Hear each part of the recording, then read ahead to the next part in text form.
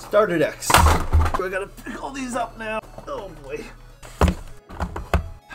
Hey, what is up, everybody? So yeah, you're gonna want to buy starter decks. First off, foremost, if you're a new player, a veteran player, if you're buying any product from the store, you're generally gonna want to buy those starter decks if you're trying to play the game for a lot of reasons, actually. So let's just start. Every deck has 2 of the Divine Runes for their element, which if you want the Divine Runes, they are only in the full art slot in a booster box and booster packs, which is a 1 in 36 for a full art. Multiply that by 13 full arts, your chances of getting those gods in boxes and blisters is minuscule. So you're generally not going to get the gods you need, or the gods, or any god that you want, really. It's going to be very difficult to get those in the booster boxes, so get the starter deck of the element that you need so you at least have 2 of that element's god. Very important for like every deck that wants a Nexus. They get spirits on board, which is relevant for banking spirits, so you can use them for other card abilities, etc. You want to make sure that you get the starter deck in the element you want to play first and foremost. Then, if you want to be a little bit more on the competitive side, you definitely need to get the Fire and the Earth starter deck, because they both come with counter runes that are only exclusively in those starter decks for set 1, which are Gorgon's Gaze and Poison Tipped Arrow. Both extremely meta staples seen in almost every deck. Gorgon's Gaze is pretty much in every deck unless you're playing something like a Sonicore deck where you can't really use counter runes as much.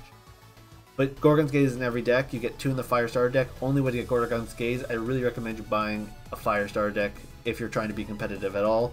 Otherwise, you're going to have a tough time hunting down those Gorgon's Gazes, because again, they're only in that Fire starter deck. Poison to Arrow you can live without in the competitive environment, but it will limit some of your counter play and counter removal that you have access to. And the rest of the Earth deck isn't super stunning, so Poison Tipped Arrow is the only real priority there. Then you could look at the Thunder starter deck. Again, for the Divine Rune, you get 2 Zeuses, very important. You also get Toxin, which is relevant in Thunder Nexus. So getting those Toxin are good if you're trying to play the meta Thunder.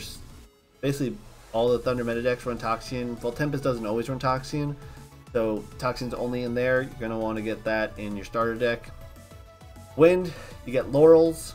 Laurels you can live without, but it is a pretty heavy sideboard staple to use against something like Thunder Nexus, mid-range deck, stuff that likes to just throw a lot of spirits onto board. And then Water, you can live without Water. Unless you really want to play Majesty or get Foil Majesty, the exclusive in there is Oystress, which is currently not seeing much meta play. So Water is the deck that you can pass on the most, unless you're trying to do Trident Lock decks, which you want Poseidons for, which again, we mentioned Divine Runes. That right there, that's what you want to get straight up. If you're a competitive player, new player, starter decks are the way to go for basically all your staples and cards you need, especially those Divine Runes. Unless you want to fork over $80 to $150 for each Divine Rune, or really try and find someone who's selling starter deck with Divine Rune still in them, because those are going to be the cards that people want the most out of those decks besides Gorgons and Poison Tipped Arrow. Then if you're going to buy loose packs or a box, honestly the blister packs might be a slightly better value. We've seen some people opening the blister packs and have, instead of the 1 in 36 odds for full arts and hollow spirits, 1 in 8 odds, so there might be a slight issue with the collation of the blister packs, possibly. But the rate on the blister pack seems to be a bit better, somewhat anecdotally, I haven't really crunched numbers on this, than the booster box. So if you're trying to get a bunch of rare cards and full arts and hollow spirits, get blister packs. If you're trying to just complete a collection or get some like rares and stuff so you can actually make some of your decks, get a box. So if you're trying to like just get into the game first and foremost, starter deck of the element you want to play and a booster box should get you there. And then look through the secondary market for other cards. A lot of the cards in the secondary market are pretty cheap, so be on the lookout for that in the buy sell trade server if you're looking for something. A starter deck and then going in to buy some cards off some people in the buy sell trade server might be even cheaper than just trying to hunt the cards. But I do think blister packs have a better rate than the booster boxes. The caveat being the booster boxes are pretty much a guaranteed 1 full art, 1 hollow, and 1 full art, 1 hollow spirit, and 10 hollow rares. So your mileage may vary. I'm gonna probably pick up some blisters instead of boosters on my end personally. Then when you're looking at all the other stuff, sleeves, playmats, etc., buy what you want. I mean, they'll be there. I doubt those things will sell out. I think the gameplay pieces like the booster boxes and the packs will sell out first because people want to play the game. And the starter decks may sell out pretty quick, especially the fire and earth decks. Anyone trying to play competitive are going to pick those up real fast. So I wouldn't wait on the cards and products. If you can only spend money on a little bit of things, you know, that's fine. Get yourself a starter deck. Get yourself some packs. I would get that first. You can worry about mats and sleeves in the future, honestly. Your best bet, again, if you want to play Elestrals for as cheap as possible, get a starter deck and then go straight to the secondary market for the rest of your pieces. That's honestly probably the best play.